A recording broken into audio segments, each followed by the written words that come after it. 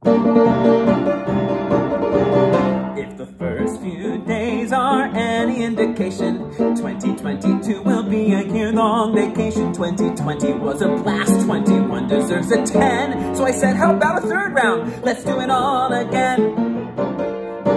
First on New Year's Day, I woke rested right at dawn, cause our New Year's plans got fucked by Omicron. So we sat at home in silence, what a lovely way to live. And it just kept getting better when our kids tested positive.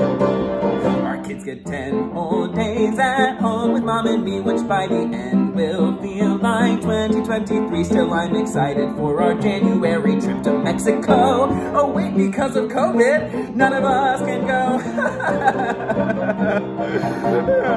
If the first few days are any indication, none of us this year will get a goddamn vacation. We'll keep dying, we'll keep crying, we'll keep lying that we're fine, and nobody will know what we should do. So happy motherfucking New Year, happy motherfucking New Year, happy motherfucking New Year to you.